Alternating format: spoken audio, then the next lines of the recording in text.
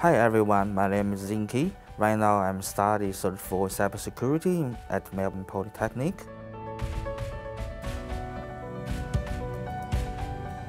I like cooking. I was actually used to be a chef. I have my own restaurant in New Zealand, but it's not a long-term career, especially I got married and I have 2 kids, and with kids, you working in restaurant. You don't have enough time with kids, involve their lives, so I decided to change my career. The reason I study in cybersecurity because I think it's the future. Everything depends on technology. You can see on the market right now, even a microwave or a fridge is connected to internet. So the cybersecurity is the major problem in the future. That's why I chose this industry to study with.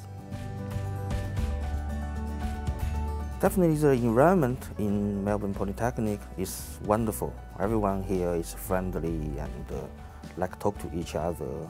Every trainer, even someone is not your trainer, they still even like to answer your questions, and not mention in the class. Every classmates welcome each other, and we stick together to get through all the assessment and all the tasks.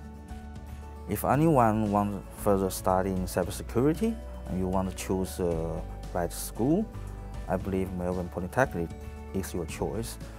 To talk about the future, the dream work, it's hard to say. The one side, I could want to find a good job in the cybersecurity involved and working in the big company. And if that's the case, I could provide a bright future, not to the family, also to Melbourne people, or maybe even bigger plan to provide a better future for Australian people.